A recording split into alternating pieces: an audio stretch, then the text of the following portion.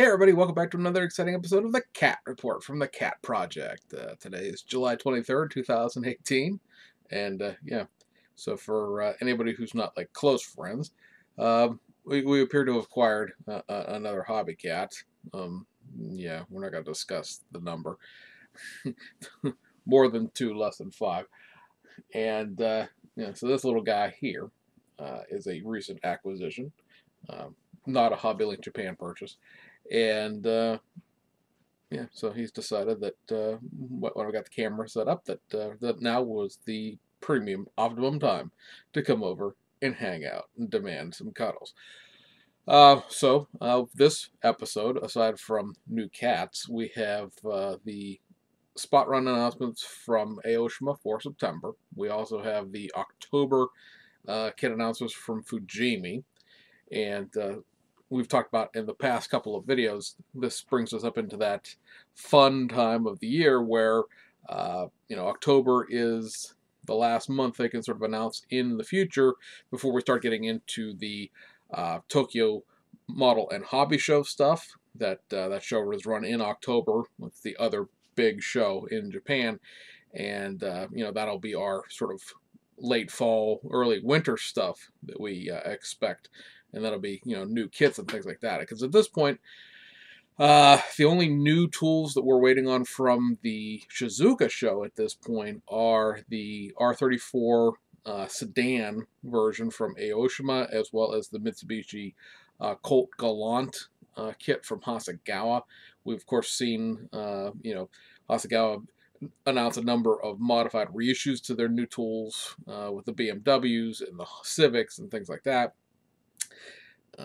But October is sort of the last month that they can announce in advance, because November, December, and probably a little bit of October as well, for perhaps Aoshima as well as or Hasegawa will be may include a new kit or two, or at least modified versions of things that will come out. I would expect that we will see a good deal of play with the R31 Skyline in the fall and winter, nay, spring of 2019, as they do the other three of the JTCC cars that were run in the 1989 season when the Calsonic car came out. And then we have this week's kit releases of a couple of teasers on things. We have Studio 27's decals. Their livery decals for the month of July were announced as well. So a little bit to cover here, so let's go into it here. Now, this is a huge amount of stuff that Aoshima has announced for Spot Run for September. This is typical for them if you go back through 3 years of this nonsense that we've been doing. They really pound out a restock for the fall and into the Christmas season. Christmas is not what we would what we associate with in Japan necessarily, but it is still, a holiday, and they want to get their kits out there for that. And of course, various vendors, even in Japan, who do a lot of retail sales to the United States, North America in general, and to certain parts of Europe that would celebrate it, if as you would consider it, have the Black Friday things, holiday sales after Thanksgiving. So just gonna plow a bunch of stuff back into retailers so that they have their stuff. So 2014 Nissan GTR Pure Edition, 1973 Nissan Skyline GTR, 1974 Skyline, 2000 GTX, that's a four-door, 81 Toyota Soar MZ11 first gen Soar, the Austin FX4 London Cab, the 2002 Mazda RX-7 Spirit R-Type B. That's the kit was just reissued in that format of being the Type B Spirit R, 2 months ago maybe, so that quickly sold out. I actually need to go back a couple more pages in that, because that's at this point not stuff that isn't even released yet as far as the Notebook of Knowledge is concerned. Yep, May. So September we're already seeing a reissue of that. Reissue of the 78 Mitsubishi Galant, reissue of the 1998 Toyota Chaser Tourer 5 Cunny Z, that's the D1 Grand Prix version of that kit. Reissue of the 2001 Urace Nissan Skyline R34, that is the four-door drift version of the D1 Grand Prix car in that. The 85 Toyota Hilux Custom, that's sort of the lowrider kit. The 98 Toyota Chaser Tourer 5 in the Toyota Racing Development body kit and wheels. Also the 20-inch BBS LMs and 20-inch Work Schwert SC4 wheels. The 19-inch Volk TE37 Titanium and CE28M Volk wheels. And then in 14-inch wheels, you have the Cacao Tekken and Formula Mesh being reissue. Reissue of the Lamborghini Sesto Elemento, reissue of the Lamborghini Aventador 50th Anniversario, and then we have reissues of the Skyline 2000 GTX and Mark II Grande in the Grand Champion series. So, interestingly enough, we're seeing some reissues of the Grand Cham cars come back out with the more Grand Champion series just about to start. I was kind of interested to see these reissues, only in the sense that I did not expect them to like really reissue them. I figured that they would reissue the entire series of kits, which they did, all 16 of them, and then that would sort of be, you know, it. If you got one, you got one. If you didn't, you didn't. So it's kind of interesting to see them reissue these, run some more, and then well, why not, really? At this point, there's still one of these that will be missing, and it's probably the one that most people would want. You have the reissue of the Pontiac Firebird from Knight Rider kit from Season 3, as well as the SPM version, which is the Super Pursuit mode, which has like the extended nose and the little front splitter, or not front splitter, front canards, and the raised rear spoiler, and things like that. What can you say? It was a 1980s TV show, Airwolf, Knight Rider, and all that stuff was ridiculous anyway, so why not have a Super Pursuit mode of kit? The one that I think a lot of people want, though, is the car, the evil version of kit. That kit of kit car has not been out for quite a long time. Season 3 and the SPM haven't been out for a while either. They've reissued Season 1 and Season 4 a couple of times in the last 5 years, but not these two. So for people who collect the Knight Rider stuff, you know, be happy to have that stuff back out. Over in the October kit announcements from Fujimi. Now, there's absolutely nothing here that is new or really particularly interesting, but a couple of the things are kind of unique, and we cover everything anyway, so we just have to plow through this. But you'll see what I mean here in a second. So they're going to reissue the Toyota Velfire ZA-G Edition van. That is the first of the Snap-Tight Next Gen Toyota van kits. You remember they're going to be doing the Alfred next month, which is the, you know, stodgy upmarket trim. The Velfire is the sport youth-oriented, if you want to call a full-size van youth-oriented version that came out, I want to say about 18 months ago now. So they're going to reissue that in black. That's going to be a straight reissue of the original kit, and then they're also going to be doing it in white pearl, which, for people who don't want to try to paint a black van a different color, might be a better option. Now, these are not pre-painted. They're just going to be molded in a metallic white, which, you know, you would wish that would be for people who do the nude models, as it were, where they just polish out the plastic on in-color molded things.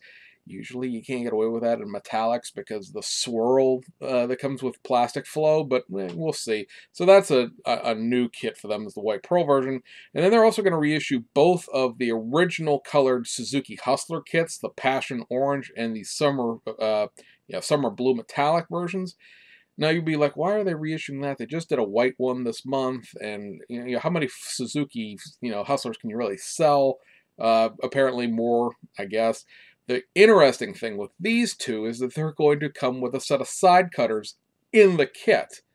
This is the first time I think I've ever seen this. Now, there's been various companies, Revell Germany and Heller are probably two of the biggest offenders of this. You know, and there was a point in time, I guess, when Revell tried this with their youth-oriented builds, as well as, I believe, AMT Ertl may have. I seem to recall this, but I may be thinking at Revell twice. But they've done the paint and glue in the box thing before, where you get some cheap enamel paint, a really, really cheap, 89-cent nylon bristle paintbrush, and a bottle of glue.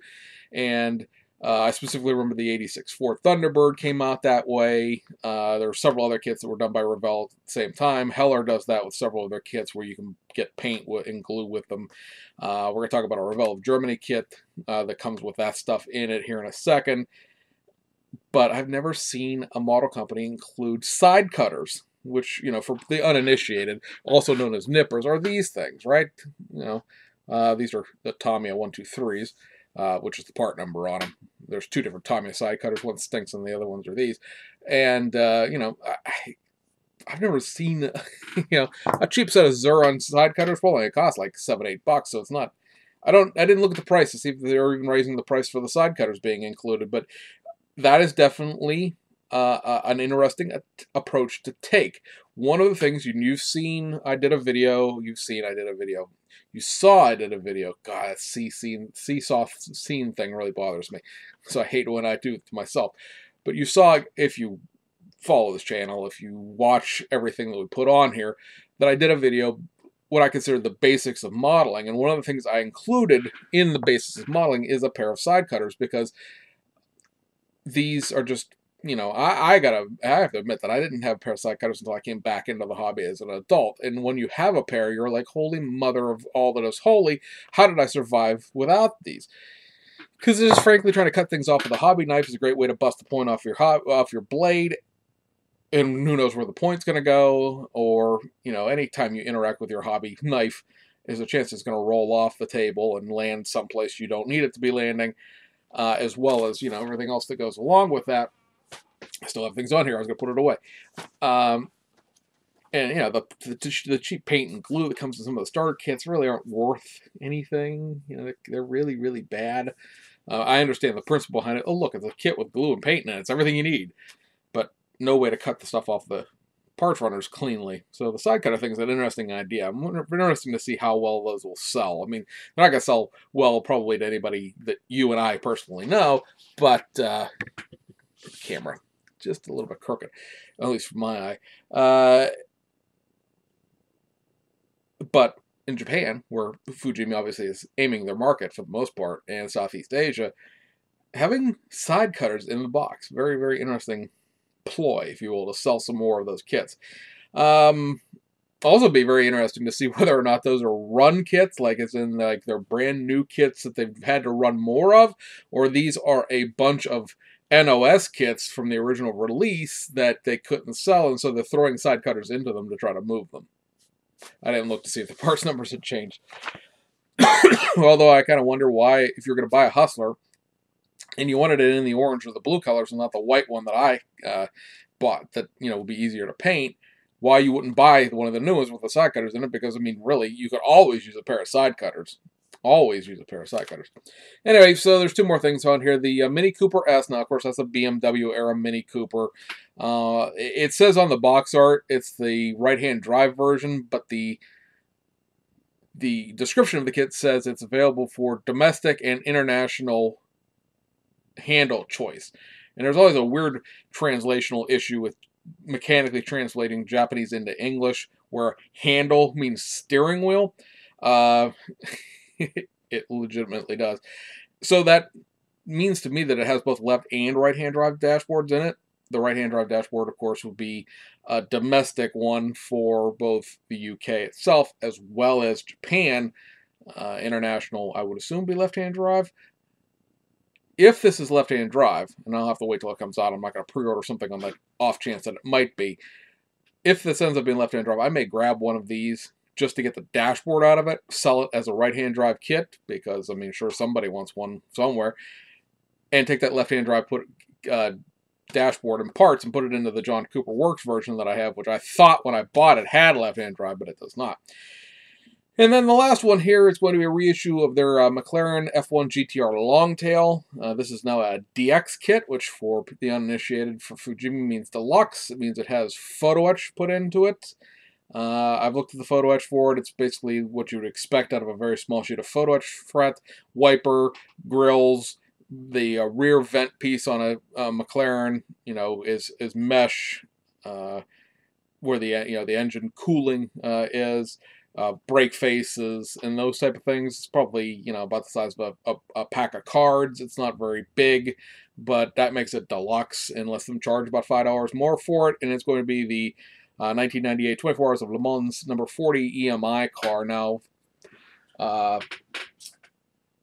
that's this one down here on the bottom, which is not going to be big enough for anybody to see. But Aoshima also did that same car for the 1998 24 Hours of Le Mans. And frankly, if you want one, go grab one of those because it's a great deal better.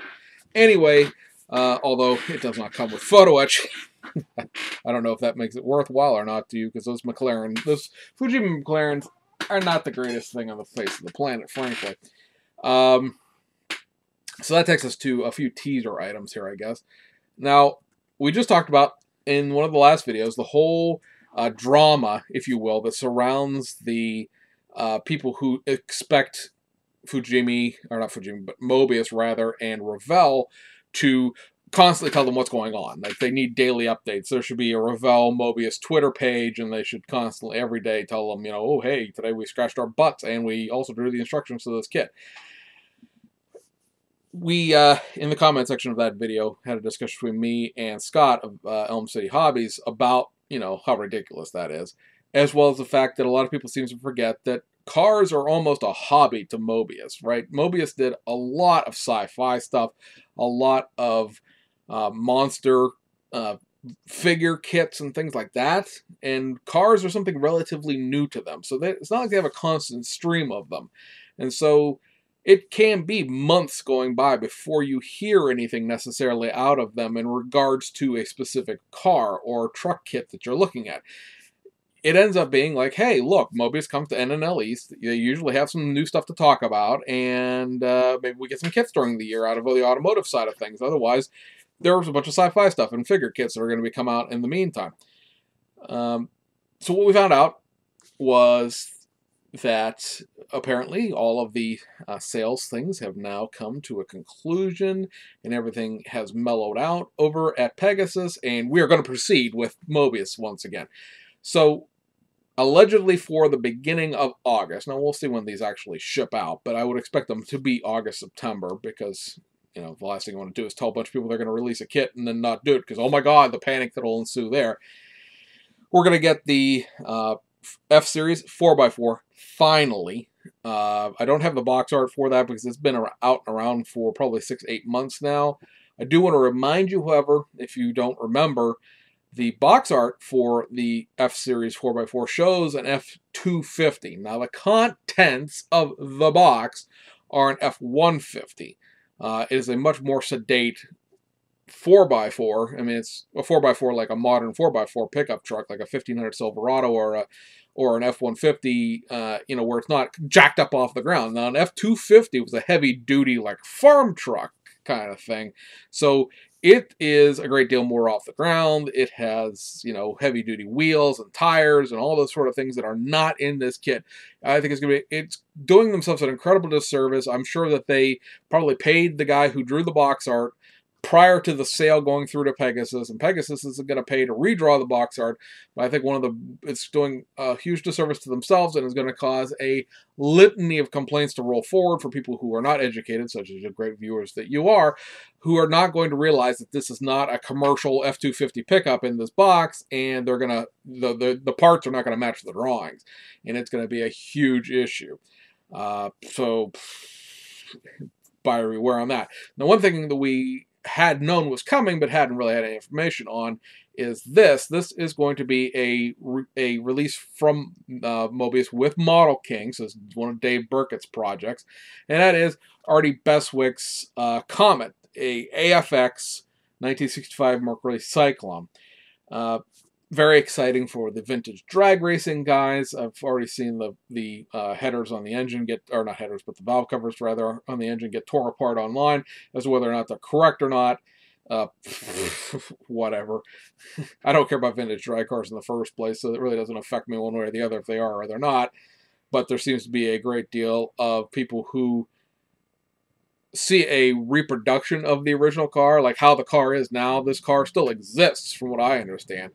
But now it runs a set of injector tubes, if you will, rather than the dual carburetors that it ran originally. Now it has the more traditional Cammer Ford engraved valve covers. At the time, it did not. It has the kind that are in the car in this kit. So understand you're buying sort of an original type of deal here. Is it 100% correct for this car? No, of course not, because it's a model kit based on a street car, and so there are always going to be concessions to that. One of these would be the fact that the interior has what they're calling race pockets. It has a hoop roll cage. If you stop your video here and turn your phone upside down or stand on your head if you're watching a computer, you can see that part up there. They got some additional racing gauges and things like that. Now, from looking at pictures of the original car, the car did not run a full hoop roll cage like that. It ran sort of a triangle where it was up over the driver and then went down on a diagonal into the floor. It wasn't a full hoop like that. Also, there was a passenger seat in the car. The car also was not painted. It was not a red interior car. So you're going to have to do your research here on the 1.1 or determine whether or not that kind of stuff bothers you. But there is, of course, new interior parts. There's an entirely new 427 Camry engine, and here you have the new hood. You have obviously new decals, new wheels, new tires, all the drag stuff to give it like sort of a not gas or front end but rather a straight axle front end to it and things like that. So a lot of new parts in here to make it as close to being correct as possible. But with all things, there's always going to be that give and take with how correct you can make something that shares tooling with something else. Now, I know that sort of probably sounds like a little bit of backwards talk, considering the beating that we gave. Somebody described it, that we gave the Savino Oldsmobile kit. But the Savino Oldsmobile kit was a brand new tool specifically designed to be a NASCAR kit. This is a drag car based off of a retail showroom stock, replica stock car. It's not the same. One is purposely designed. The other one is, how can we make this into this other thing and, keep the tooling as simplified and cost efficient as possible. So there's that. Also, and that's both, like I said, both of those kits are aiming for an August release, so we'll keep you up to date on those. Also announced for July are the Studio 27 livery decals for this month. Nothing GT3 related here, but there are several options for the discerning rally connoisseur. So you have some 2002 decals here. Obviously, these are for the rally version of the Hasegawa kit. You have the 1973 Alpenfahrt, the Austrian Alpine Rally, the 1975 Monte Carlo Rally, as well as the 1971 Tour de France Rally. None of these are particularly complicated. None of them are, so hence none of them are really that expensive. The most expensive one being the Monte Carlo one with the front and the back wraps for the hood and the trunk, coming in at around $17. The other one is 15. The other one's 13. So, if you're into that sort of thing, there you go. I would say there's probably a little bit of 1.1 issues here in terms of like wheels and things like that, because you obviously have some situations where the wheels that the real car ran are not going to be the exact same wheels that the Hasegawa kit comes with. So be interested to see if Renaissance or Rege or anybody does any kind of wheel conversions for these. I think the one that comes closest to having the wheels that are in the kit is the Monte Carlo one. It uses the base TI wheels without the center cap on them. However, this 75 is I believe, I have to see a rear end shot of it. I believe it is a 1975 BMW 2002, which is the one that has the square taillights, not the round ones. So you would need to take the rally kit and kit bash it into the turbo kit in order to get the correct body and tail lights and headlights and things like that. So there's a little bit of expense there. I kind of like that livery the most out of these three options. I mean, one's sort of a Schnitzer stripe there with the red, the progressive two colors of blue and red. I like the Radio Monte Carlo thing, just as a sort of iconic, sponsor of Monte Carlo Rally. And, I won't get any of these because I really don't want to build a 2002 rally car. We've already talked about how mine is destined to be a 1971 BMW TI, and that's going to be what it is. But for those people who are interested, those options will be released probably in the next week or two. That'll take us out to kit releases for this week. We have 2 domestic and everything else will be overseas. So domestically, from round 2, you have the reissue of the 69 Dodge Charger Snap-Tight kit. Now, this is the one that they did as, of course, the newly tooled Dukes of Hazzard kit. This came out, 2 years ago maybe. From what I understand, it's a very nice kit. I mean, snap tight and all that sort of thing. I hear cat noises. And, it's pretty good kit for being a snap tight kit. Obviously, there is the kerfuffle, if you will, with the Dukes of Hazzard and the Confederate Union Jack, and that's not a battle flag. Ugh, don't even get me started. But we can't do that anymore. There's no, Warner Brothers won't license the property, so you can't reissue the kit, even no matter how Round 2 feels about it. So it's not Round 2's fault. Don't start crapping on them. This is the City Slicker. It got some, looks period correct. I'm guessing. I'm not really up on my California license plates, but I know those are older license plates. Where you've got the a set of mag wheels thrown in here, and now it's just sort of a '69 Dodge Charger. So yeah, it is what it is. It's molded in blue, black, and I think silver or gray. It's hard to tell what the interior color is without actually having the box in front of me, because a lot of these pictures you get online from people putting them up on eBay, their flashes are overpowering their white balance, and it's hard to tell if it's a white interior or a silver interior or a really gray interior. But those are going to be your three colors. They're going to have a chassis color, if you will, the body color, and the interior. It's designed for the younger people primarily, so you're molding it in color to keep from painting and things like that. Also, out of Round 2 this month, or this week, is the Wilson's livestock van. So reissue of the livestock van. Now we do have the Wilson's tie-in back with it. I know a couple of reissues of it have not had the Wilson's, just been on a livestock van. New updated decal sheet for it here. They're saying the wheels are chrome. I don't know if that's a big deal. I've never had one of the Wilson livestock trailers. Again, I know, irony, tractor trailer driver who doesn't like to build tractor trailers. But I've never had one of these, so I don't really know if the wheels were not chrome in previous versions. I'm going to say that in 95% of applications they would be chrome, because guys who do livestock hauling, chicken lights and all that stuff, they tend to make their trucks look good. And so, there might be some sort of commercial livestock haulers out there, places that are, basically hauling their own product, if you will. They might be using sort of a steel wheel just to save on money, but an independent owner-operator type of deal is going to have chrome wheels. So that's back out. Vintage packaging. I know I'm reading the little sticker, but vintage packaging, there's this vintage packaging thing is just to be expected. I think I could probably leave that part off the Retro Deluxe. But in fact, I think we take the whole Retro Deluxe thing and throw it out the window. We get the idea now. It's been 6 years. Well, actually, no, it's been 8 years now since the Retro Deluxe shtick has started. And you're Retro Deluxing things again that have... this is old enough to be Retro Deluxe, but one of the things that will be coming out before the end of the year is a reissue of the 1994 Ford F-150 Lightning kit. Remember that? That's an old AMT Ertl annual kit, if you will. The actual annual kit wasn't the Lightning, but there was a short bed annual kit that went along with the long box. And it's going to be released in vintage packaging. No, vintage packaging for a 1990s AMT Ertl kit would be the 1990s AMT Ertl boxing. Wouldn't be something else. I'm trying to see if I have one laying around at arm's reach, and I really don't, because I'm sort of stuck looking at these. Some of my Ford stuff is right here. I'm trying to see if this is right here. This right here. I'm going to check, make sure I'm actually on camera. This would be a vintage Retro Deluxe box art, right? Because this is what the box art looked like when that kit came out originally.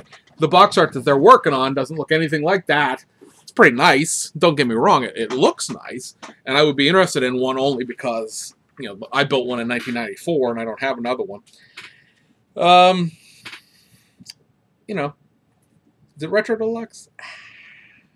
Kind of pushing that when you start boxing. I mean, you saw what happened with the Edsel and the Chrysler 300, 90s kits that they reissued here, where they're in a pair of matching boxes, but they're also, it's not really Retro Deluxe because those kits came out with boxes that had the original, that had real cars in the box art. So, I don't know.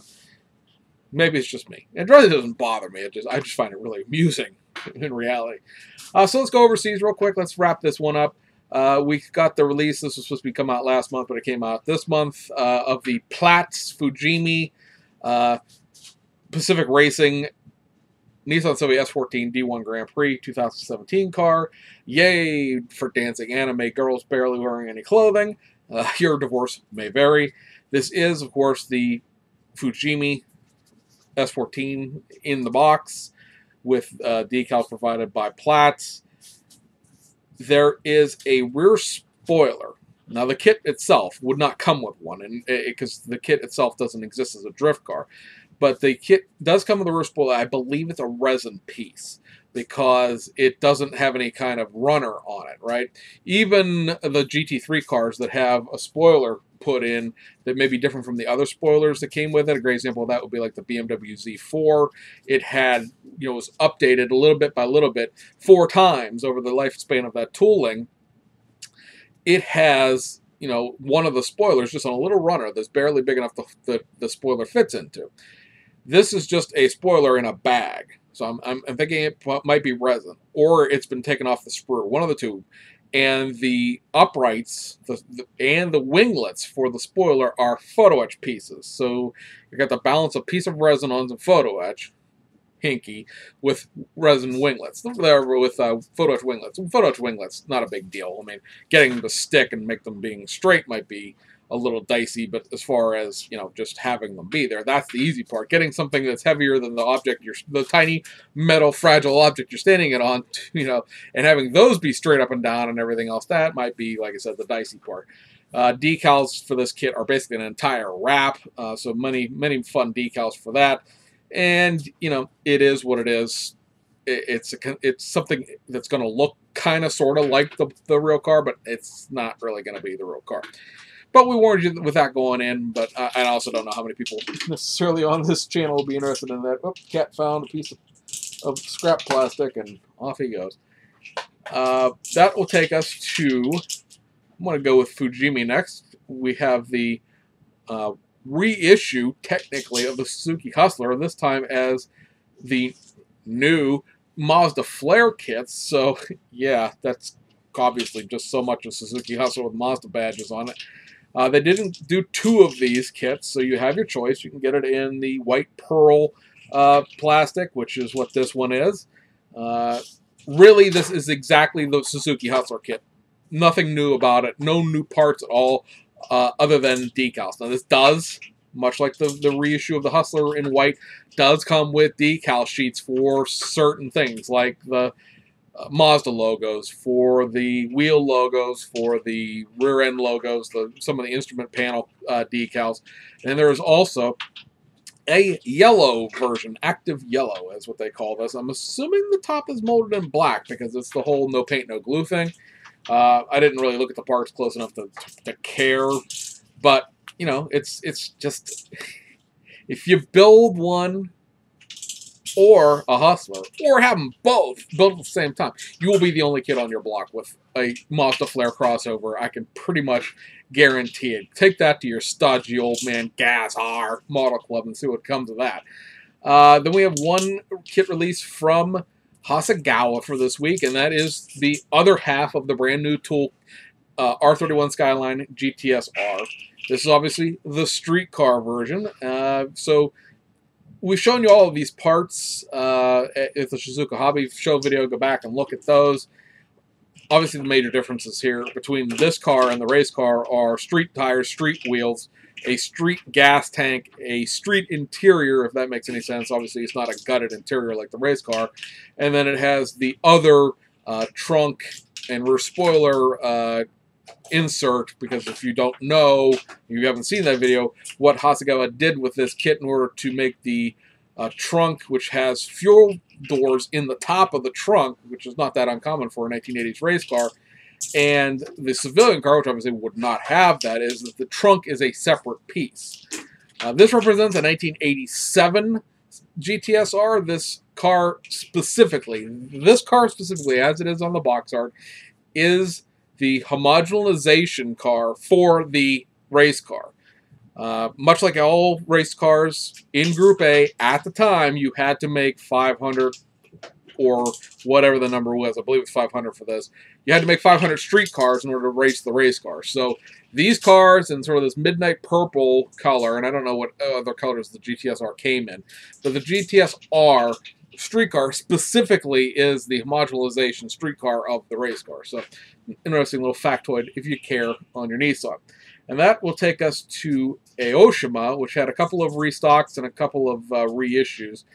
The restocks are, hey, we just talked about these. The Season 1 Knight Rider kit car and the Season 4 Knight Rider kit car. I really don't know what the difference is between the two. I think the Season 4 car has a slightly different front end as far as the driving lights go. There's like 2 on the Season 4 and 3 on the Season 1. I'm guessing. I don't believe I've ever had a Knight Rider kit. I think I had the MPC version, which is, whoo boy, a bad kit because that's based on a mediocre annual as it is. And then I like Knight Rider the show, but I don't know. It's hard to explain my tastes in models. It's a lot of things where I really like that, but I wouldn't want to build a model of it. I know that makes no sense, but it's just the way what's left of my mind after 20 years of driving and 3 children comes to at this point. And then we have on the reissue side of things, these are going to be reissues of kits into new box art. In the tuned model car lineup, you have the Amemia FC3S RX-7. So obviously the big difference here between this and a regular street RX-7 would be the clear headlight covers over sort of standard headlights rather than the pop-ups. Different set of wheels, different set of ground effects, obviously a hood with the hood louvers and things like that, and all the REMMEA graphics that go along with this. It is right-hand drive only. There is no engine, so it is curbside. There are some of those FD3 or FC3Ss rather that have an engine insert. This is not one of them. If you want a street car, well, the street car was just reissued not that long ago, so this is pretty much you want this specific body kit. I don't know what else to say about that. I had a thought there, and it was going to be changing the subject. But it seemed too abrupt, and instead it was just a cluster of mumbling. You have this. This is the other one. This is the Genesis R30 Skyline. So this is essentially the R30 Skyline that was just reissued a few months ago as well. This has some Pana Sport-ish looking wheels, and you have the lower body ground-clad body cladding ground effects that are from the Genesis thing. Now, I looked at the instructions to this, and I looked at the instructions and the kit contents for the one of these R30s that I just picked up at the beginning of the year, and to me, those Panasport wheels were not enough to justify buying another R30 Skyline. Sorry, Aoshima, I don't know what to tell you. Even if I was like rolling in cash, I had this on pre-order and I canceled the pre-order. I think mostly because it was one of those side effects of talking to people. Like I knew 2 or 3 people personally who were super excited to have this specific kit back because it hasn't been out in like 15 years. And I got caught up in that. Woo! And I was like, these R30 kits are pretty sketch to begin with because of the fact that they're old motorized kits. And you guys know how I feel about old motorized kits anyway. I was like, I don't know that I would ever build 2 of them. I barely built the one of them ever, but the 2? And so I punched out on that. Nothing saying that you shouldn't if you like it, if you didn't pick up this just street stock RS2000 one. But, you know, that's back out there if you're interested in it. And then the last kit we're going to talk about is something that's probably not going to make people very happy necessarily, depending on your view of things. But that would be this. This is the most recent release from the Revell. Remember, we're calling it the Revell, like the Ohio State now, because of the whole fact that Revell in the United States doesn't exist anymore, so there's not really a Revell of Germany anymore either. This is the 35th anniversary Volkswagen Golf GTI Pirelli Edition. This also, much like we were just talking about, comes with paint and glue. So how that's going to affect air travel should be interesting. I I don't believe there's a second version of this coming out in the sense of being boxed without the paint and glue. So you're going to get stuck with a bottle of Revell Kantaka no matter what. The glue, from what I understand, is pretty good glue. I pitched the paint because it's going to be useless. The paintbrush is probably also useless. Depends on what kind of quality brush it is. But this is a legitimately modified reissue. And the reason, well, other than the fact that it's a new kit and we have to talk about it, that I'm talking about it is the fact that, Holy Mother of God, look, it's a Revell kit. Everybody was so convinced that, Revell was done, regardless of how much we sold. No, Revell of Germany is still operating. Revell of the United States, that's where the wishy-washy weirdness comes in. So yeah, this just got released. In addition to just being a reissue of the Volkswagen Golf GTI, this kit has new wheels. Obviously, these are the P-hole wheels. Get your mind out of the gutter, stop snickering. Also has a new front end parts to it. It has the 4 headlight grille rather than the 2 headlight grille the original GTI kit came with. It has a new bumper, a new front fascia with that sort of front little lip spoiler, and then it also has a new rear end as well because this updates the kit to a 1983 Golf GTI. The original one was something like a 1978 or 79 GTI, I believe, because I think the cabriolet is an 81. But at any rate, there are significant upgrades to the visual aspects of this kit, P wheels notwithstanding, that make this not a significant in the sense of like, oh my god, but it's a significant reissue in the sense that they're still operating. They're not just reissuing just old kits over and over again, or they're reissuing things that they had already planned to, because like the Shelby Series 1 kit was reissued, the 97 Ford F-150 flare side was reissued this month as well.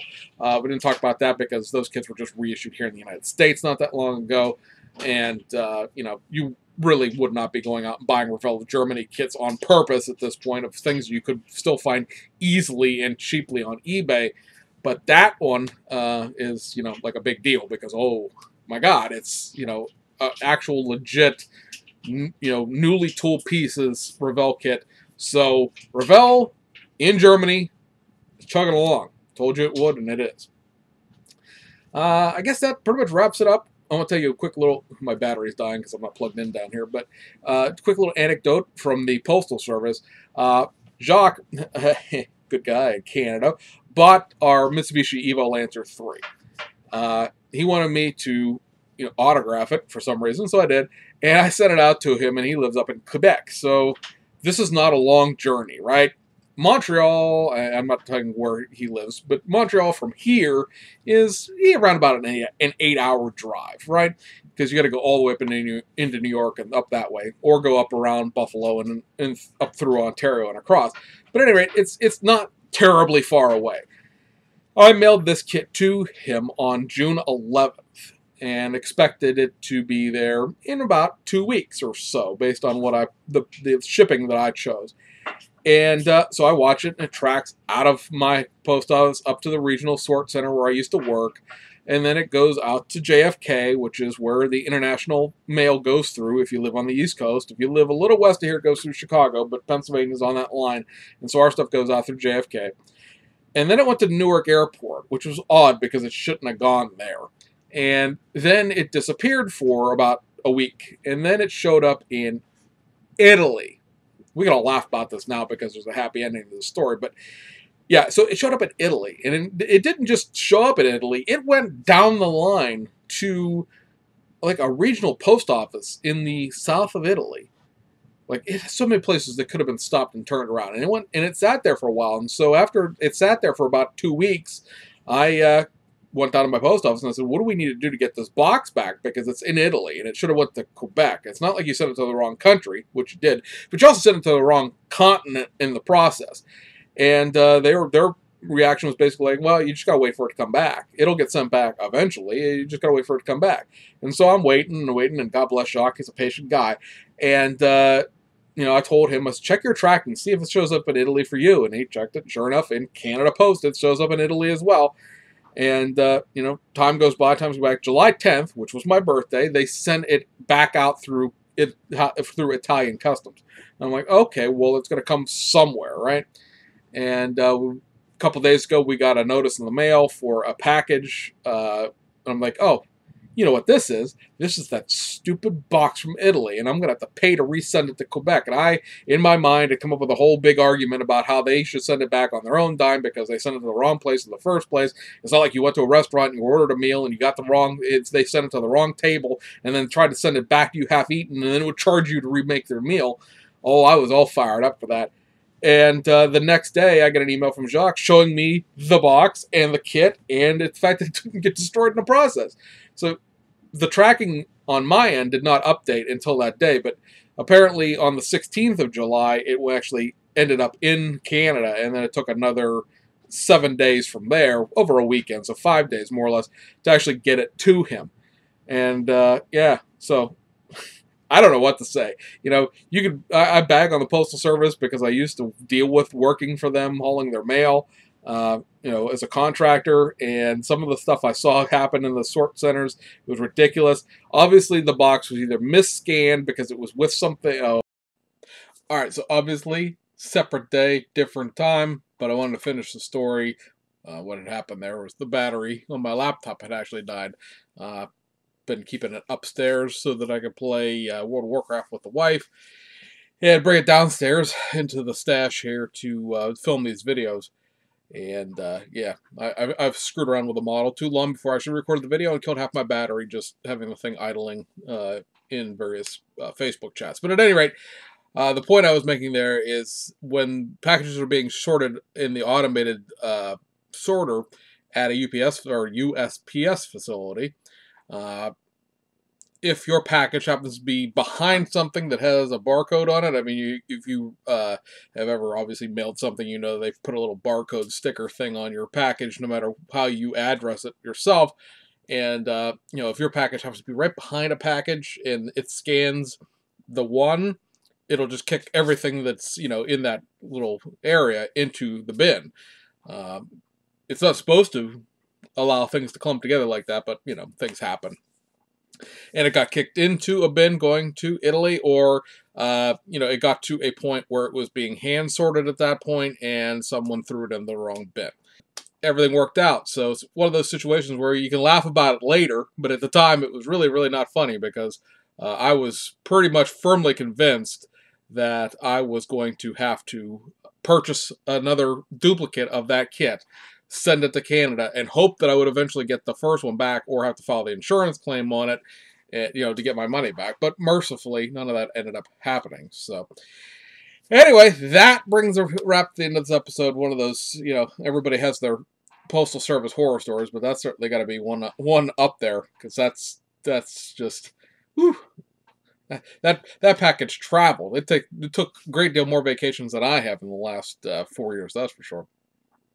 Anyway, hope you enjoyed it, and we'll see you guys on the other side.